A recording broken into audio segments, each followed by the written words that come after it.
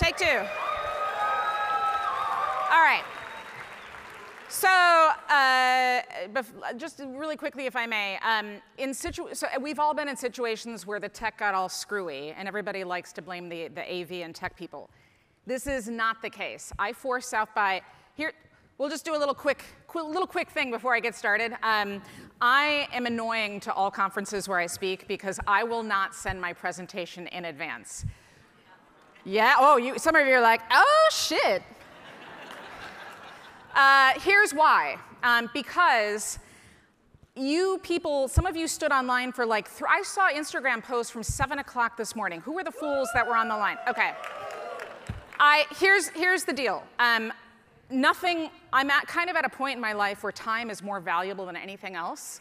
And if you have invested your time, that is so humbling to me. My obligation is to make sure that every single second that you spend with me or spend waiting for me is 100% worth it. For that reason, I tend to edit and screw around with my presentation up until the moment when I deliver it, which gives the tech people a heart attack because I won't give it in advance. So this is my way of saying, Noelle and Mike, who are backstage, who I actually see on the road because they're out, and I've worked with these guys now for I think like 20 years. They're the best in class. This was not them. This was me forcing them to use my machine. Okay, I assure you. So let's all give them a round of applause. Yeah. Okay. Now I can say good morning. Good morning, everybody. So I think it was the Brazilians who got up at the crack of dawn. Now, yes. So I don't know if you know anything about Brazil, but that's basically like the worst possible thing to ask a Brazilian to get up at the crack of dawn and wait like that. So.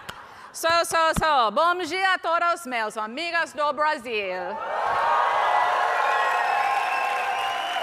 Obrigada, obrigada. All right, now I know there's some Germans in the room. You guys were like, it's supposed to open at 10 o'clock. We were here at 10 o'clock. We don't understand why the rules are being broken. How many of you are from Deutschland? All right, guten Morgen, meine deutsche Freundin. And there's like one Japanese dude somewhere sitting in here who's like, I don't know what the fuck is going on. These Americans are crazy. So, ohayou gozaimasu, yoroshiku onegaishimasu. All right, that's all I got. How many of you are at South by for the very first time?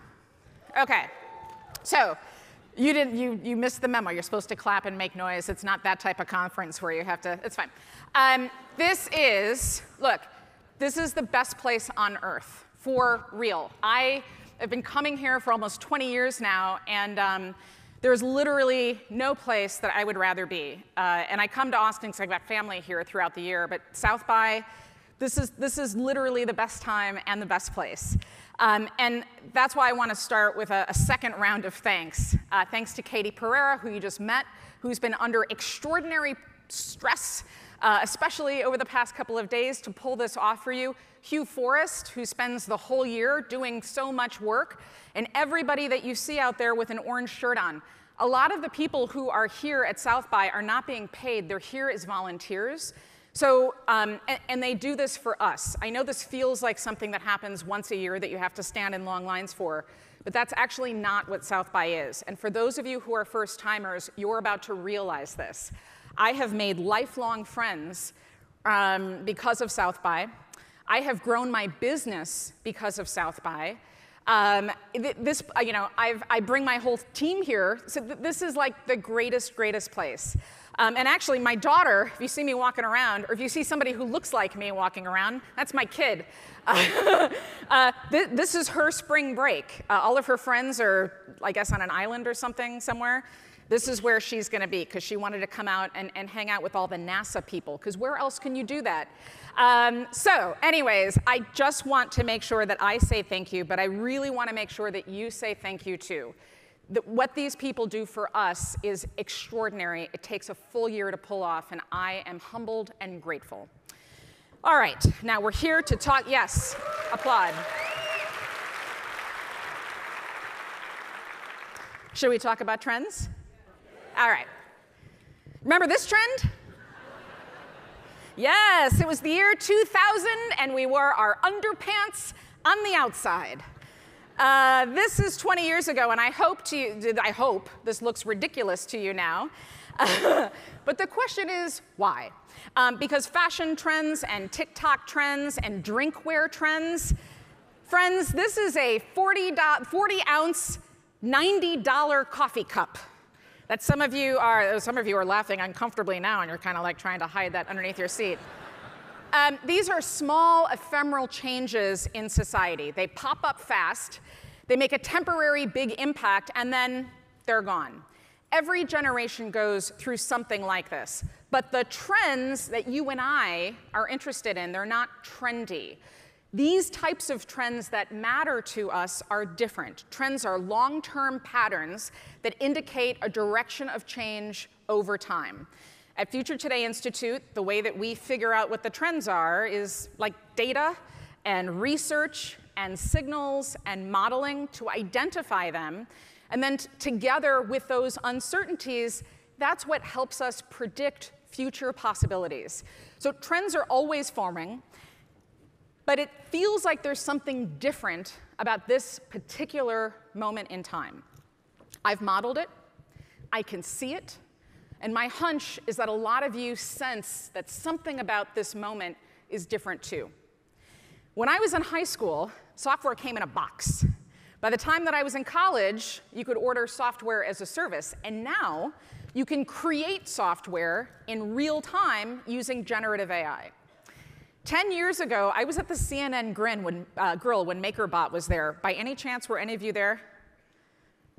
Nobody was there. I guess I'm getting old. Thank you. Thank you. Make me feel young. So there was a 3D printer for MakerBot. I had never seen anything like it. So from the command line on your computer, you could type in some stuff, send it to a printer, and then get something physically printed, a printable object in the real world. I printed a tiny version of a guitar. Researchers at the University of Sydney made this cap that can record your brain waves and convert them into text using an AI model called D-Wave. Now, theoretically, you could send that as a prompt to Midjourney and then use some open source desktop applications along with a 3D printer and print out a functional guitar, which means that going forward, the command line is your thoughts. So just imagine, today, right now, this is the worst that our technology will ever be. Look, this is an exhilarating time to be alive. Artificial intelligence is the present, right? It's here. I am basically wearing a Star Trek tricorder on my wrist at this point. And if you listen to a lot of people, you just hear abject excitement. Everybody is thrilled about all the technology we're making. And they're thrilled about all the people making all of that technology. It's just abject excitement. It's like the technology rapture. Take me, Elon, Jeff, Tim, Mark, Sam, Satya, I am ready. What's happening right now, what we are witnessing, what we're all a part of, it can no longer be defined by trends alone. So here's what I think is happening. In the past 5 years, there's been a huge jump in 3 primary areas of technology. That's artificial intelligence, that sort of connected ecosystem of things, and biotechnology. What's happening is so pervasive that it's started to impact every segment of our economy. Each one of these technology segments is now a general purpose technology, the lesser known GPT. A general purpose technology has the ability to radically shape the economy and society. So electricity at one point that helped start the economy, the steam engine that kicked off the Industrial Revolution, the internet, these are general purpose technologies. Now, at FTI, we have been tracking individual trends in each of these categories, AI, biotech, and the connected ecosystem of things. But what's interesting is that a couple of years ago, they started converging. Those convergences have created this flywheel of big leaps. AI-enabled tech breakthroughs in biotech, wearables that were intended for hospitals and professional sports created a consumer market for things like smartwatches and rings. And once that flywheel got spinning, it created new value for consumers. It created more practical utility. That led to more funding. It attracted talent. And that kind of brings us to where we are today. At the beginning of Q3 last year, my team and I noticed a new pattern emerging, a technology supercycle. Now, a supercycle is actually an economic term that basically means an extended period of booming demand that elevates the prices of commodities and assets to unprecedented heights. It stretches across years, sometimes it'll stretch across decades, and create substantial and sustained changes in the economy. So again, an example, Industrial Revolution. That was one. It created, it was a super cycle that started because of a general purpose technology, the steam engine, and then continued to wear on. The internet era, the technology was the internet, created this incredible cycle of demand. It totally transformed parts of our economy that we still see today. In the past, super cycles were defined by just one technology. That's not what's happening. What we've determined and what we've found at Future Today Institute is that it's not just one general purpose technology that's going to push everything forward, it's three, which makes this a technology supercycle. These three general purpose technologies already connect in some way to every other technology that exists. It connects to science, it connects to space, it connects to sports, to every business, to every single person sitting in this room, to every facet of our daily lives, which means that the wave of innovation that's coming is so intense and so potent and so pervasive, it will literally reshape our human existence in ways that I think are exciting and good and absolutely terrifying. Here's the problem. The problem is I can see this coming, and I know, because of who you are, you may not have had the words to describe this, but I know that you also feel like this is coming. The problem is the people in charge making decisions are stuck. This is the most complex operating environment that I've seen in 20 years of business, and instead of planning cycles being further out, they're shrinking down to the next couple of quarters. Uncertainty is crippling our leaders. They are now making decisions out of fear and FOMO, the fear of missing out. And when I talk to CEOs, which is what I do every day, when I talk to strategy teams, when my team works with strategy teams, this is what I'm hearing. This is what I'm sensing. You guys, it is early in the morning. I would not say a bad word like that. It's FUD. Oh, FUD. Yes, FUD is fear, uncertainty, and doubt. FUD about the future, all right? So I know that you are deeply concerned about all of this technology because it's still very abstract to you. You don't know what to do about AI. You don't know what to think about AI. That's why there's 1,500 AI panels this year at South by. You're worried about digital transformation. A lot of you haven't even started digital transformation because it's costly and expensive and it takes time. You're worried if you can hit your revenue targets. You're worried if you're still going to have a job. And by the way, we haven't even gotten to supply chain issues and climate change and geopolitical problems and the threat of a third world war. So yes, we are all concerned. Collectively, we are all going through something momentous right now, which makes us Gen T. We are the transition generation.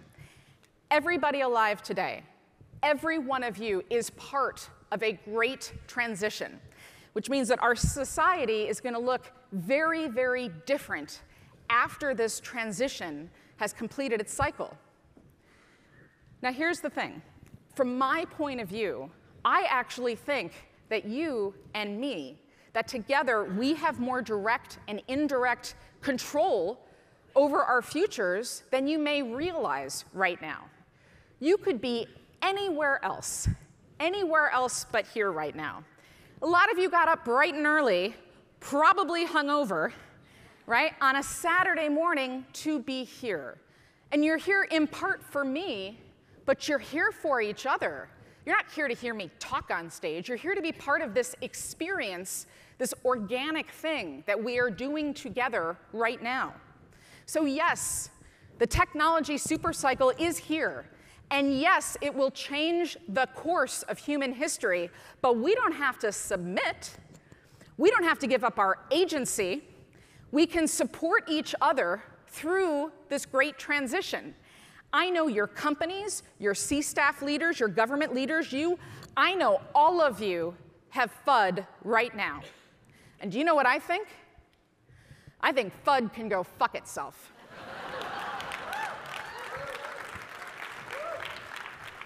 So now we can get started. Hey, everybody, I'm Amy Webb.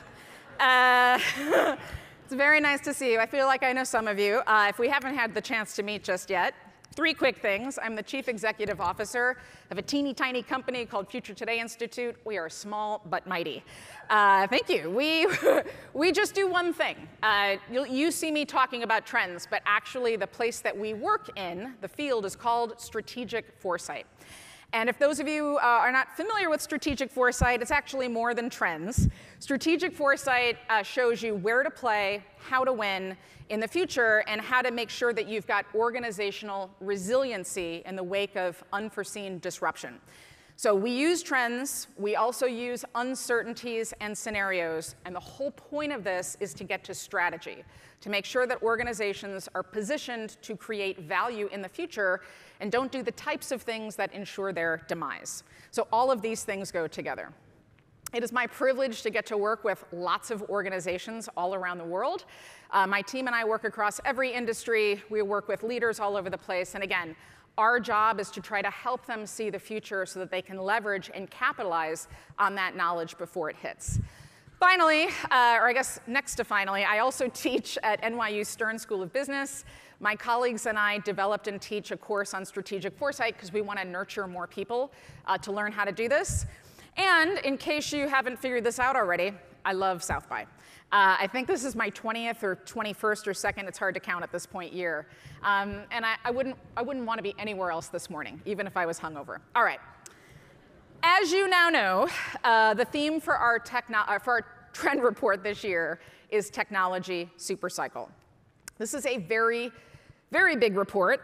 We divide it into 16 sections, and actually the cover image this year is made up of the covers of each individual trend report, so they all interconnect. Half of the report covers specific technologies, so there's an AI report, there's a metaverse report, Webb 3 report, and the other half of the books, the sections of the report, cover individual industries. So there's healthcare, there's banking, things like that, and space. This is where we take a deep dive into the emerging technologies that are specific to those fields. This is, as Katie mentioned, this is the 17th edition of this report. This year, there are 695 trends. There are 95 scenarios, because again, the trends are kind of the beginning of this, not the end. The good news is that I think a lot of you have long flights, because it's 1,000 pages this year. We don't know how that happened, but there, you've got some light reading to look forward to. There is an actual executive summary this time that will give you our outlook for 2024, as well as strategic analysis for each of the trend areas. There's another important piece that I just want to highlight to you. This is actually where I want you to start. So in the report, you will find this chart that has our projected inflection points for your industry, and it's color-coded. So the blue colors have immediate impact. The purple and red have longer-term impact. So for example, this is financial services and insurance. Now, that got a purple under biotech. I am fairly confident that folks in fintech and financial services aren't really thinking about biotechnology. You should be. Because a couple of years from now, these trends are going to impact your industry. So we've made it so that this is very simple for you to explore white spaces versus just look at the stuff that you already know. Here's our plan. So we're going to take a deep dive through the Tech Trends report today. I'm going to zoom in on the trends that make up general purpose technologies that form the tech supercycle. And then I'm going to zoom back out to show you how they are shaping the future. which means that instead of 2 big scenarios at the end, which is what I normally do, instead I've got mini scenarios all the way throughout, because I want to get to action at the end. So we're going to deal with the FUD in the last 10 minutes of this talk. I'm actually here with a plan that I'm going to give to you that I'm hoping you will take back and help mitigate some of these challenges that your organizations are facing. So buckle your seatbelts, hold on to your underpants. We've got some work to do this morning. All right, so our first general purpose technology is artificial intelligence. This is the foundation of the tech supercycle. A lot has happened since we were all together last March. So let's first have a very quick catch-up on everything that's happening in AI. In 1843, Ada Lovelace invented computer programs. In 1956, some white dudes gave it a name, artificial intelligence. 2017, Google figured out transformers, and in 2024, generative AI is writing all of your LinkedIn posts. So there's your complete history of artificial intelligence. Now you're all caught up. For those of you who were here with me last year at South by, we went deep on large language models and all the different things that you can do with them. One of the things that you can do with them is make images of people. So last year, we asked Midjourney to make us images of a CEO. Do any of you remember that? Yes. Well, my thought was, so much has happened, we should see, right? So this was last year. And I just kept trying over and over and over again to get Midjourney to show me literally any CEO that was just not a white guy that looked like this. And it didn't really work. So it's been a year. All of us are hearing about all of this progress being made in artificial intelligence, right? It's amazing, all the work that's been done. I thought maybe we should see what's changed. Would you like to do that together? Yeah. OK, Midjourney. Well, Midjourney, CEO of a large company, and make it photorealistic. All right, so there we go. All right, so maybe it's a Midjourney problem. Maybe we should try somebody else, like DALL-E, made by OpenAI. Should we try that one? I think so, too. All right, CEO of a large company, and make it photorealistic. So this was only the first image I got. Let's not all lose our minds, OK? I did actually try this prompt over and over and over again. And, got the same guy wearing the same suit. So then, do you remember how last year we tried to game the system a little bit, and we asked for how are we going to get a woman? So how about a CEO of a company that makes tampons? Remember that one? OK. So let's see if we can repeat that again. Clearly, it's been a year, right? CEO of a company that makes tampons. Now, wait a minute. It's still a guy, but look, there are tampons now. They come from bushes. All right. You know what I think we should do? I think we should try Anthropic, because those are the good guys, right? Anthropic, they're the ones who are going to help us. They're going to save everything. Let's go to Anthropic. Let's see what they can do. Anthropic, CEO of a large company. Now, I didn't know this, but as it turns out, Anthropic doesn't make images. Instead, it will describe in wonderful detail what the image might be if it could create one. And here's what Anthropic says. The CEO is likely a middle-aged man in an expensive tailored suit. He has short, neatly combed hair with some graying at the temples. All right, so we've arrived at our first trend in artificial intelligence, and that is accountability.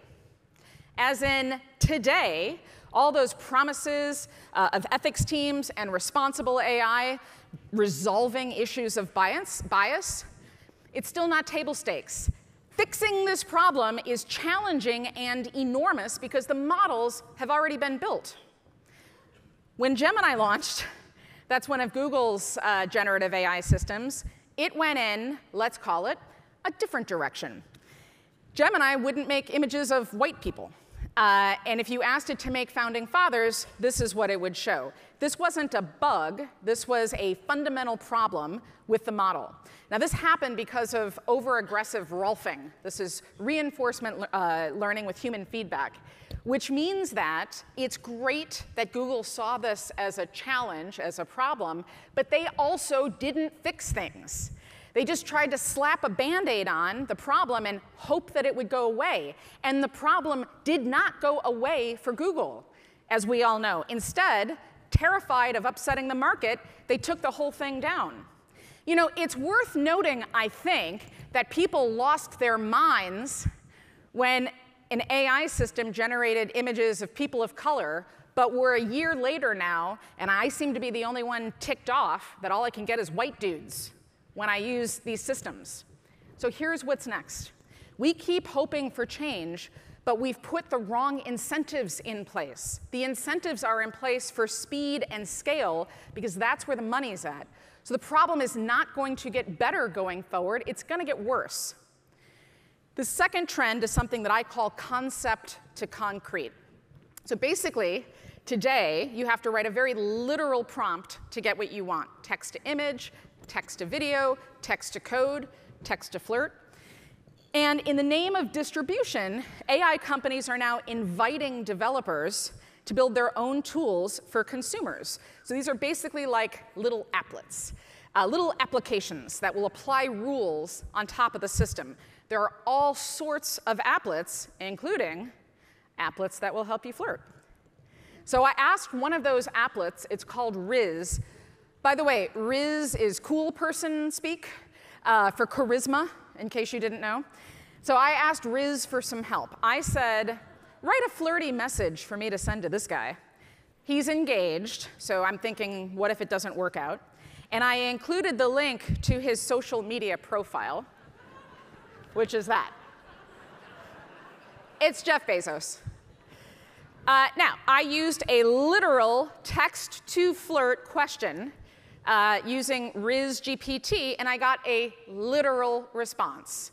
So this is it. And with apologies to Lauren, this is an entire manifesto on how to flirt with Jeff Bezos, if anybody's interested. Today, you need to write text to whatever prompts, very literally, in order to get what you want. But that's changing. In 2 years, you're not going to need specificity anymore. Instead, you'll just start with a concept. Starting with a very broad general concept, you will brainstorm alongside an AI to continually ideate and refine it until you get whatever it is you want, a concrete framework, technical specifications, a new business plan, all sorts of things. You don't even have to start with that fully formed idea anymore. There's a brand new platform called Pika, which is an example of concept to concrete AI. You start with a basic concept, and then you brainstorm alongside an AI to create a rich story and a compelling visual experience. So again, you don't need to feed it a literal script. You just start with some basic ideas. Sora, which was just announced by OpenAI, it's got the same basic idea, same kind of thing. So you're going to start seeing this quite a bit more over the next 18 to 24 months. The AI section of the trend report is enormous. There's more than 100 trends. It's 150 pages long. It covers languages, trust, security, safety, policy, regulations. And I don't have the entire day. So we're going to just do one more trend in this foundational part of the tech supercycle, and that has to do with unsecured AI. So today, artificial intelligence is still very much kind of like a black box. It's restricted, but it's a safe walled garden. The benefit of a restricted system is that if a company wants to, it can keep very tight controls to make sure nobody poisons that system or does bad things with that system. And up until recently, even though the systems were closed, companies were still publishing their research papers with some explanation of what they were learning. But now they're not publishing papers anymore because there's too much money at stake. Papers aren't being published like they used to, and we're just not seeing as much of that research anymore. There's now a movement in the opposite direction, which is semi-open or totally open source models. These are powerful but unsecured AI systems that will give you much more control over how they work, so it removes that black box, so that's good. But it also creates more points of vulnerability. Basically, all of the big tech companies have open source models now. And I want to highlight just one of them. So this is Meta's open source model, Llama 2, which launched last July. When it launched, Meta also published this very helpful 28-page responsible use guide, which, of course, everybody ignored. And then almost immediately after, some developers used the open source model to create a derivative model called, and I am not making this up, Llama 2 Uncensored. And they hosted it for free. What might you do with an uncensored AI model?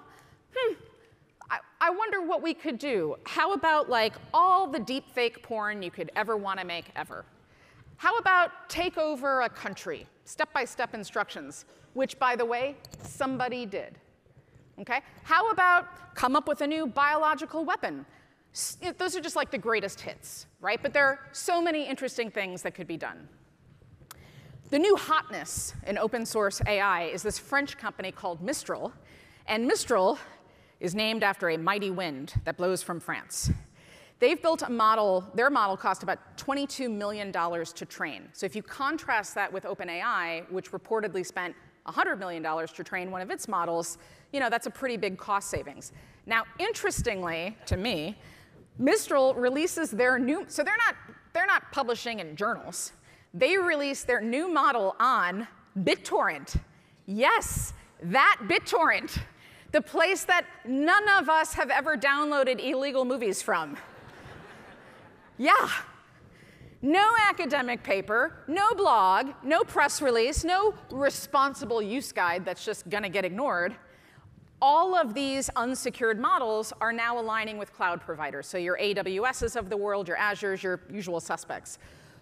What we're going to see in the future is this split, the walled garden model and the open source model. And businesses, there is a reason why an open source model might make more sense for you. However, I think it's useful for us to remember that open source models can be repurposed for really bad outcomes. And that brings me back to accountability.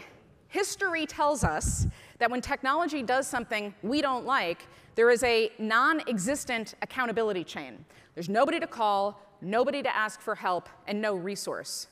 You've probably forgotten this by now, but back in 2018, there was this chatbot called Tay, which got manipulated into generating content and sharing images of Nazis. All that generated content got posted all over Twitter, and it quickly went viral.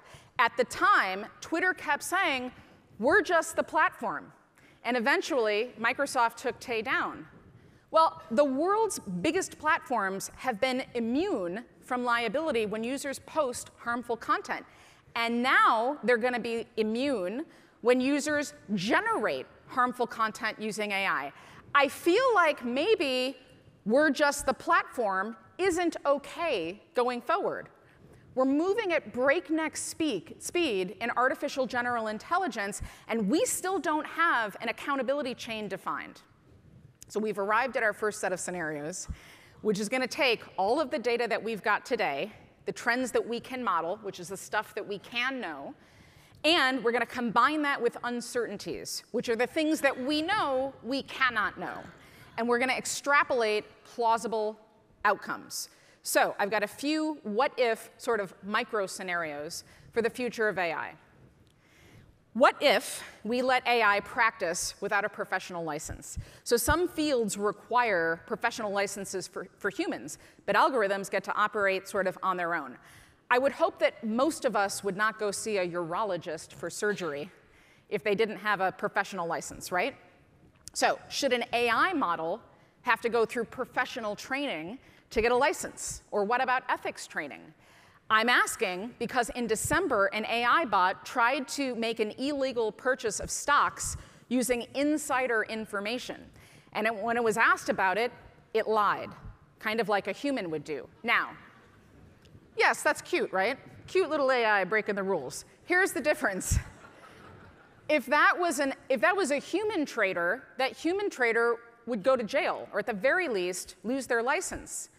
That doesn't happen with AI. The AI doesn't go to jail, right? It's a bug, right? We have to fix something. It just keeps on working. What if somebody uses AI to create a deepfake event? Not an image, not a single video.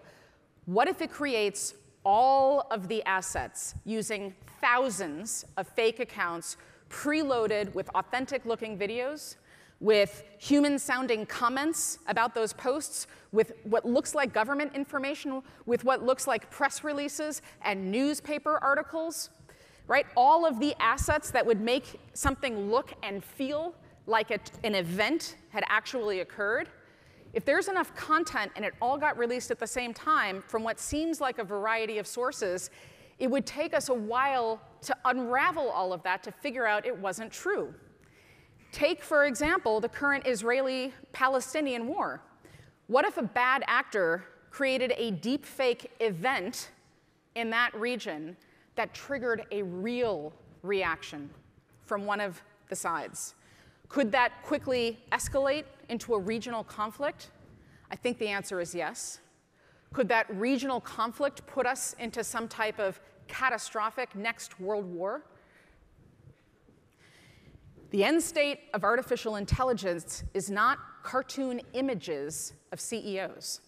What's being built today, the foundation of the tech supercycle, this is the next era of computing, and it's going to be embedded into every single thing that we do all of the time. The products and services that you use as a consumer have already in some way been touched by the things that I've shown you, from concept to concrete, from these various different types of models, which makes AI the everything engine going forward. It is the foundation.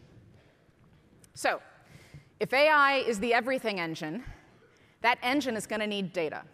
And that brings us to the next set of trends, which is the connected ecosystems of things. This next set of trends comes from multiple parts of our trend report, so many different sections: mobility and robotics, advanced computing, and the built environment. Sometime in the next 2 years, AI will have run out of the internet. We will have used up all of our high-quality text and data, which will slow down AI's progress. So companies are inventing new devices to sell to us so they can get more data in. The problem is that most of the training data that we're using to train AI is online. Wikipedia, Reddit, books, spreadsheets, right? Stuff like that. So AI can't actually interact with us, with real people, normal real people, while it's learning. We have not yet created an in silico model of the real world. So we don't just need more data going forward, we need more types of data, which means that large language models aren't enough. Plus, it's a lot harder to get that information because everybody's starting to sue. The kind of data that we need going forward are sensory data, visual data, things like that. So what's coming after large language models are large action models. LLMs predict what to say next. LAMs predict what to do next, breaking down complex tasks into smaller pieces. That's why we are about to be surrounded by millions of sensors that are always on, also always on us. They are around us, and they can collect multiple streams of data at once. So the second general purpose technology, this other layer of the tech supercycle, has to do with the constellation of wearables, extended reality devices, the Internet of Things, the home of things, smart cars, smart offices, smart apartments, sensors everywhere. I call this connectables. This is the network of interconnected devices that communicate and exchange data to facilitate and fuel the advancement of artificial intelligence. We are about to see a Cambrian explosion of devices. And at the beginning, a lot of them are going to be pretty weird, like this AI-powered cat door. It uses cameras and sensors to keep your cat outside until it drops the dead animal present. it made for you. So unless it drops the dead thing, it will not allow the animal back into your house. This is weird, I hope you think. I don't know, cat people are your own species of people. But this is not the first time in history when we have seen weird technology. I ask you to remember the taser. The taser, the company that makes a stun gun, made this delightful combo unit. It's an MP3 player, stun gun holster. So I guess while you're tasering some horrible person, you can listen to Celine Dion or whatever your jam is. Yes. For the next few years, you're going to see a lot of bizarre devices that nobody wants or needs until there's a normalization, and we wind up with a suite of gear that we're actually going to wind up using every day. And at that point, the foundational layer of the tech supercycle will have faded into the background and just emerge ambiently when you need it, which is why there's a rush right now to create AI-first devices. They're meant to continuously learn from you in real time. MIT, IBM Watson, and some others, they came up with a way to process data that isn't text. So they came up with a way to create a large action model, to use sensor data that's connected to a device that you would just have on you all the time in your pocket. So it's kind of like having your own little personal neural network, a little tiny brain in your pocket, which is the promise of this thing. So this is the Rabbit 1, which is the beginning of large action models out in the real world. Basically, this thing is like a walkie-talkie with a screen, except that on the other side of it isn't a human, it's an AI. You hold down a button, and you ask it to do something, play a Spotify song, tell me the weather, and it will complete that action for you on your phone. It also has a training mode, so the more that you use it, the more that it learns about you. So in a way, this thing is creating a large action model that's very tailored to you. And I don't know if this is exactly what the future is going to look like, but it shows us that the future looks very different than the present does today. But there is a connectable device that you're already familiar with, and it's this one. You are going to start to see face computers everywhere this year. This particular face computer comes from Apple. It's the Vision Pro. Now, we love and we hate, and we love to hate, this device. And maybe it'll turn out that the Vision Pro is a lot like the original iPhone, which is to say the OG iPhone was janky, and it didn't really have a developer or an app ecosystem ready. But it went through a whole bunch of iterations and became the predominant device that we all now use. So you might have to imagine a Vision Pro 18 iterations from now, kind of like the iPhone. Either way, it doesn't matter because it's already started to accelerate the advancement of XR devices overall. Google, Samsung, Qualcomm, they have a partnership to develop a extended reality device on Android. Meta has its device in market, and I think yesterday there was a big brouhaha on one of the platforms with Zuckerberg saying, no, no, no, Oculus is awesome. Snap, has its platform. So these things are everywhere. Now, you might wonder, why am I insisting on calling this thing a face computer? And the answer is because it is a computer that you are strapping to your face. In fact, you have no idea what it is that you are. There's like one person in the back that just kind of went, what you're strapping onto your face. The Vision Pro has 14 cameras that capture all different types of details in and out of the headset. LiDAR sensors that use light to measure distance and create a 3D map around you. Infrared cameras, accelerometers, gyroscopes, all the stuff. And they feed all of that information into a multi-dimensional space, a spatial computing environment. The other devices, the other face computers that are coming to market this year, they're also all going to have a ton of sensors. Now, face computers are being designed, from your point of view, to help you interact with the world differently. From my point of view, they're being designed for other purposes as well.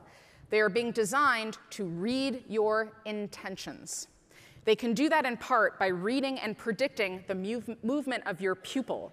So my husband, Brian, is an eye doctor, so I've got the inside scoop on this. But basically, when you think about something, your pupil starts reacting. So if you get excited, changes sizes. You have no control over this. It is completely automatic, which means that your eye is going to move even before potentially you are aware of the thought you're about to have.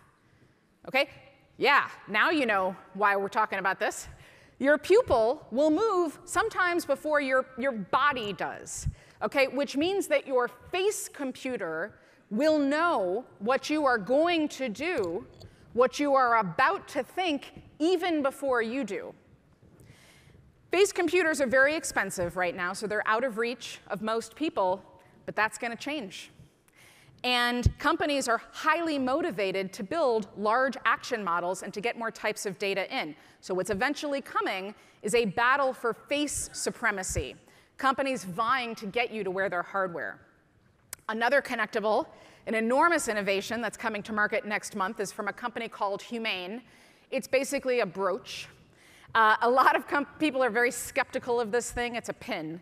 And before you compare this to the next Taser MP3 player combo unit cat thing, I actually think that this could represent a fundamental shift in how we use technology. So it's got a camera and a phone and a projector.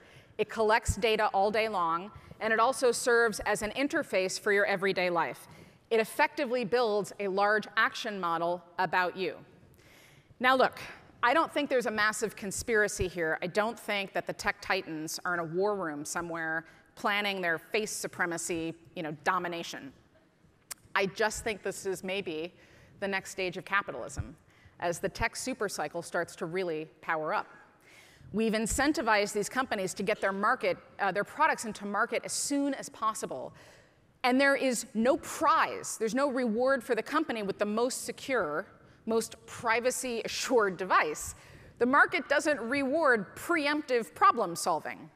Companies make money through cycle upgrades and through services. So to grow revenue, they're going to keep making newer, better devices that you will pay for. And they're going to get you to pay for services, whether that's access to content or access to your large action model, whatever it may be. You make the money as a company by getting to supremacy with the dominant brand and the dominant devices to the maximum number of people. I only had time to show you 2 devices. There are lots and lots coming for your body, for your office. OpenAI supposedly has a device in development for your home. So keep an eye on this space, and also flip through the Tech Trends report because we explain a lot of them all the way throughout. This is really just the very beginning.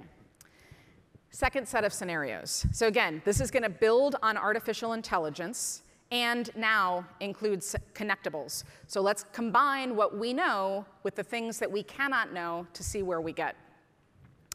What if you got instant summaries and analysis of anything, anytime you wanted? Let's say you work in insurance, and after listening to this presentation this morning, you're like, all that stuff about large action models, that is going to make a huge impact on my industry, so I should probably take everything she just said, put it into a PowerPoint, and run it up the chain and tell everybody else in my company, right? Because these would be really, really good notes to share. And maybe you're highly offended by early 2000s fashion trends. And so maybe your AI system would just automatically omit that part from my speech and just create the PowerPoint deck with all the good stuff, right? And that would be great. In this scenario, about an hour from now, you would have an automatic summary generated from this presentation of everything that matters to your company in insurance. You would hit a button, have it automatically make a PowerPoint, hit another button, and automatically send it to your boss. That is days worth of work that you will have done in an instant, and now you get to go to the bar and drink extra margaritas. You're the hero, right? But I hate to ask this. What happens when, and it is when, not if, your large action model hallucinates? Hallucination is something we talk a lot about when it comes to large language models, right? Hallucinating is when you get nonsensical images, nonsensical words, thoughts, things like that. So what if your large action model hallucinates and it makes a PowerPoint that randomly includes Nazis since today I mentioned Nazis, and then throws in a tampon bush for good measure. And automatically sends that to your boss instead. Well, friends, you are still drinking margaritas.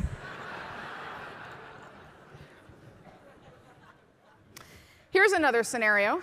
What if connectables leads to social scoring? So again, let's assume that it's 5 to 7 years from now, we're all wearing different devices, and that you all have connectables devices in your home. Let's say that there are now large action models that understand the world around you, your specific world as well.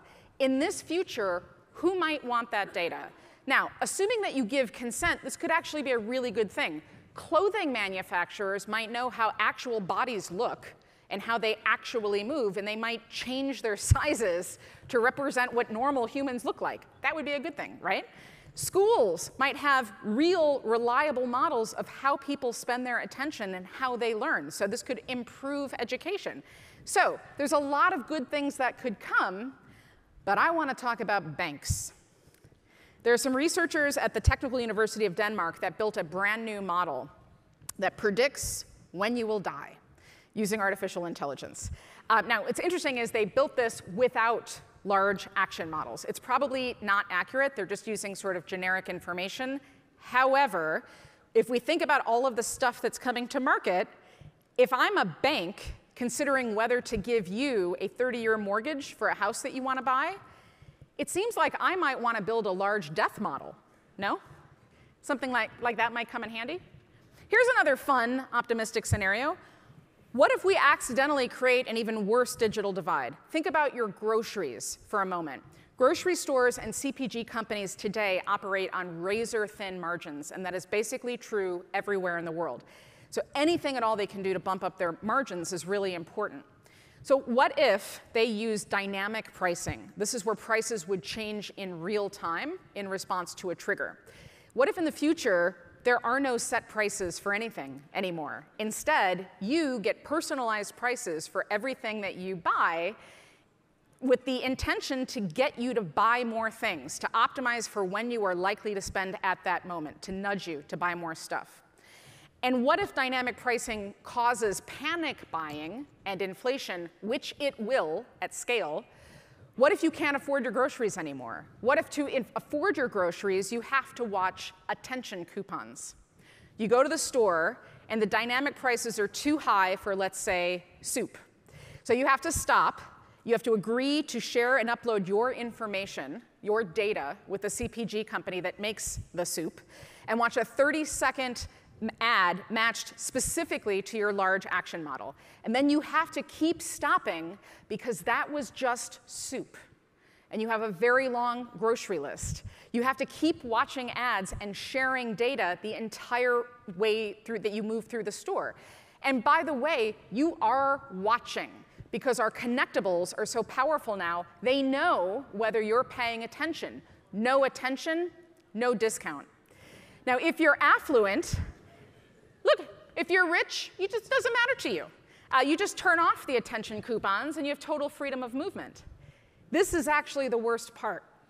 The worst part is that when we talk about privacy today, we need to broaden how we're thinking about privacy. Because in this future, you know who's rich and who's poor by walking into the door of a grocery store. Because the rich people move around and buy what they want.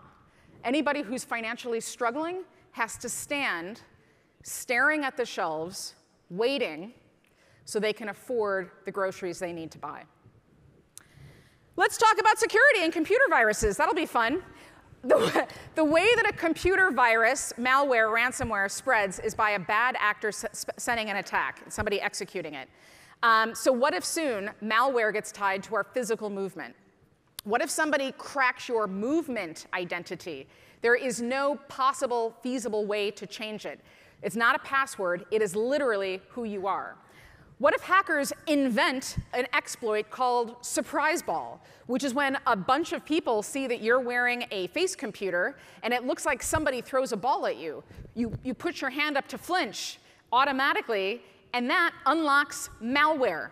It's a spatial computing attack specifically designed to get you into moving into an attacker-defined location, and it gets activated while you're wearing your work face computer. So here's your key insight. Connectables enable ubiquitous, real-time data collection and AI training. All right, so we're at the end. Data from connectables gives AI the data that it needs, but as we advance all of these systems and platforms, they're becoming a lot more power hungry. We have all heard about semiconductor chip shortages and challenges, right? There were all kinds of problems. There was problems in Taiwan, problems in Japan, so everybody wants AI now. We have a colossal problem on our hands going forward. Chips are very, very hard to come by. And we also know that Moore's law is starting to fail. We're hitting limits.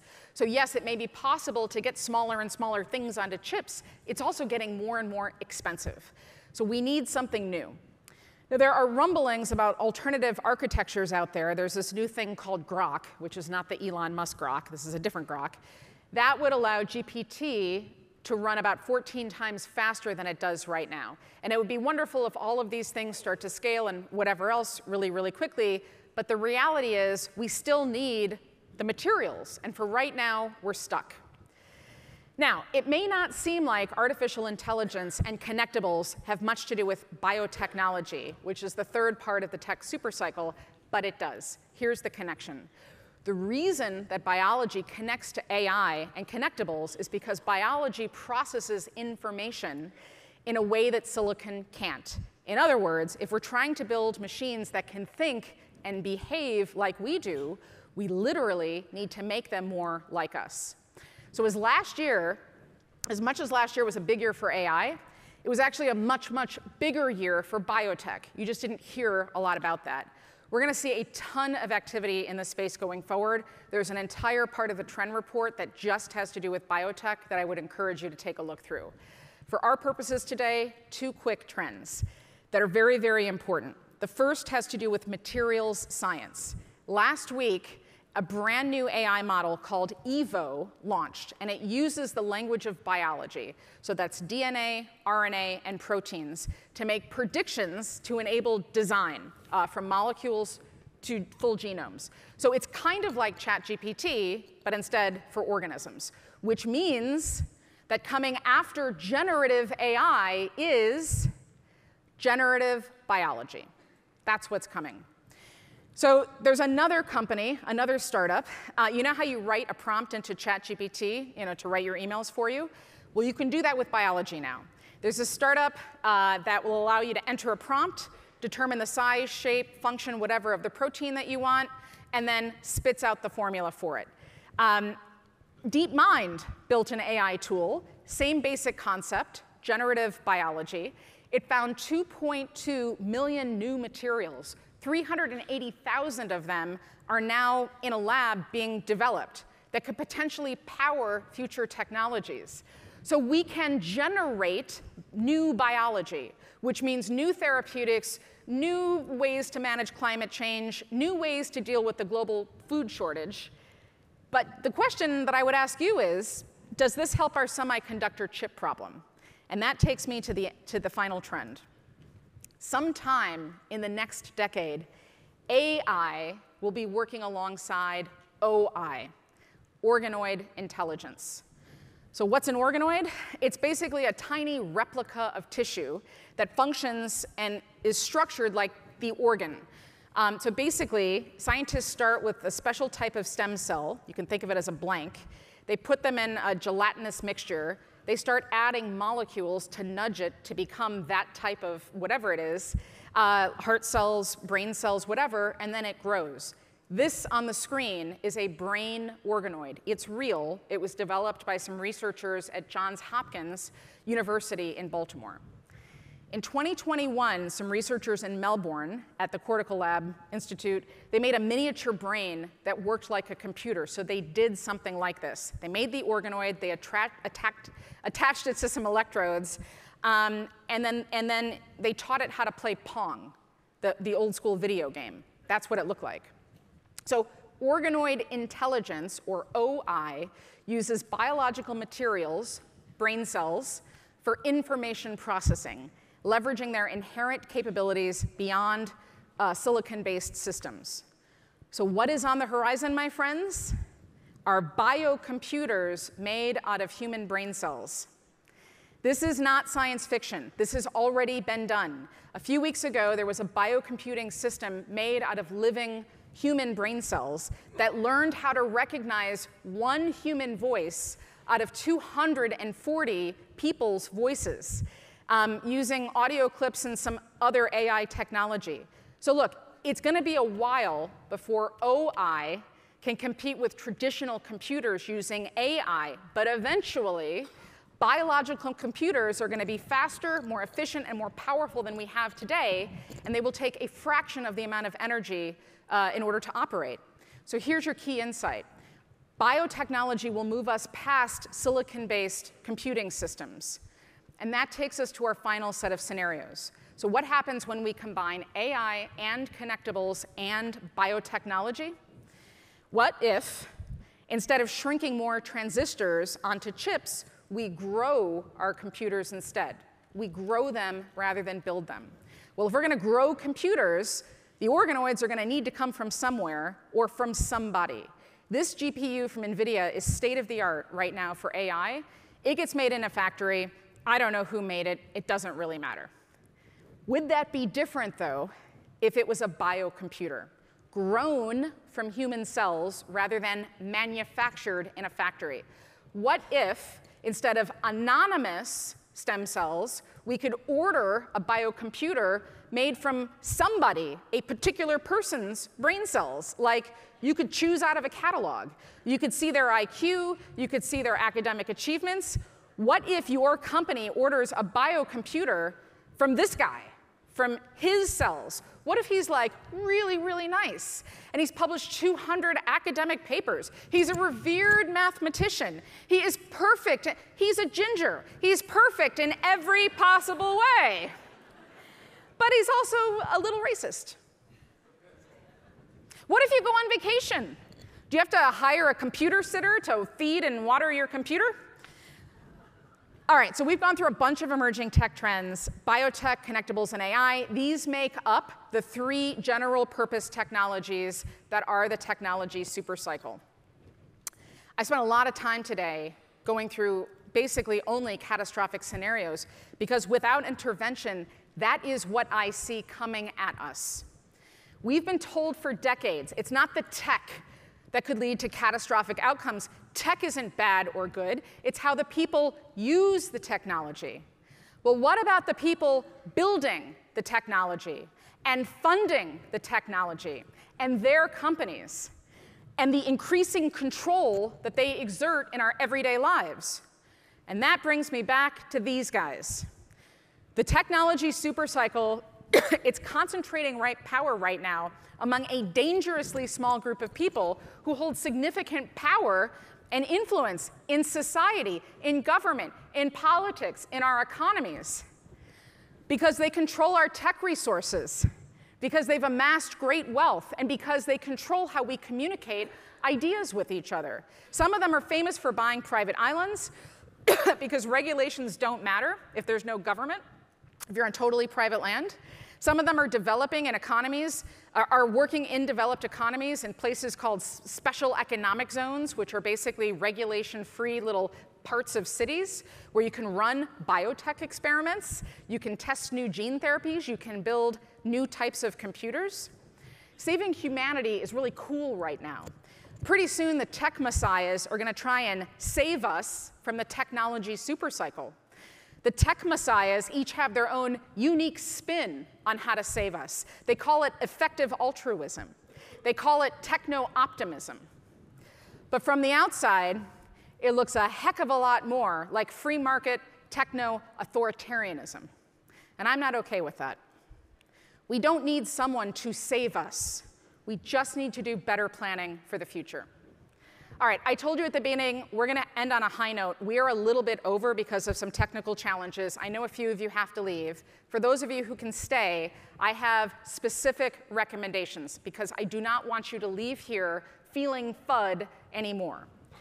So first, government. Here's what you need to do, and it's not going to be popular. Our elected leaders need to look forward, not backwards. I don't care how old they are. You need to establish a Department of Transition. We are Gen T. You need to do this now. That department should stop building models. What industries will the tech supercycle impact? And does your company, or how is your country's GDP going to be impacted? This isn't guesswork. You don't need to hire some enormous professional services firm. You just need to get your act together and do this work.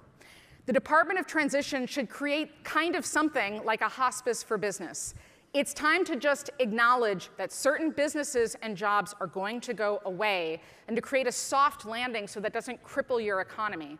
Instead, look at the fields where a human will definitely be needed for the long term. Plumbers, electricians, dental hygienists. Stop insisting that everybody go to a 4-year college and get a degree, and remind people that the trades are equally as valuable and as important. And when it's time for somebody to make the transition, give them a tax-deferred bank account. Create a way for that family to continue to survive as they transition into the job that they're going to have next. Businesses, you need to do something called mapping your value network. This is something that everybody in this room can do. So a value network is something we teach in business school. Basically, it's your company and all the partners and all of the different entities in your ecosystem that co-create value with you. So at its zenith, this was BlackBerry's value network. Obviously, it's not totally that. This is a tiny slide. But you can see here that there were the telecommunications companies and the hardware manufacturers. When BlackBerry innovated and advanced and created value, they all created value together. The problem is, and this is important for those of you at successful companies, value networks are not static. They continue to evolve. They're always in motion. So BlackBerry failed because it ossified. It completely missed the iPhone, and it missed these two core areas that were developing, video and music. They failed to see that the phone's new value proposition was not just for work, because they weren't doing this value network mapping. So a lot of companies have never done this before. This is something you can and should do, because the technology supercycle will completely change what your value network is going forward. If you can do this, you will effectively slow time down and see disruption before it happens and enable you to create value going forward. That brings me to the true end, and to you. My recommendation to you is simple. I need you to fight for our future. We can and should be prosperous. Brazil, Germany, Japan, all of us, all of our businesses, we can be successful and resilient. The tech supercycle can be a net positive. We can leave humanity in a better place. We can transition into something truly amazing. But we got to get to work. So this is your plan. First of all, download everything in this folder. This is the Tech Trend Report. It's also all of the key slides from this presentation. Okay? You can take what I just did and share it. Share it with your coworkers. You can represent it in your companies, and I actually want you to do that. There's also an 8-page explainer in there on what a value network is, with explanations on how to do this on your own. You can and should do that, and some of our core frameworks as well. Okay, 2 more seconds. Yes, almost. Okay. Speaking of trends, final thing. For the first year, we're actually going to show you how we do our trends and how we put together this report. So my colleagues and I are doing a masterclass every day starting today. We are going to take you through 4 modules, soup to nuts. How do we do this work, and how do you get to strategy? If you attend all 4 sessions, there's 2 every day so that we can get a maximum number of people in, you will get a credential that doesn't expire and you can continue to take with you. So that is it. I need you to join us because the future cannot wait, and the tech super cycle is here. Remember, please, when you see an orange shirt person, a staff member, anybody who's at South by, tell them thank you. I thank you. Thank you for being patient, and I will see you next year.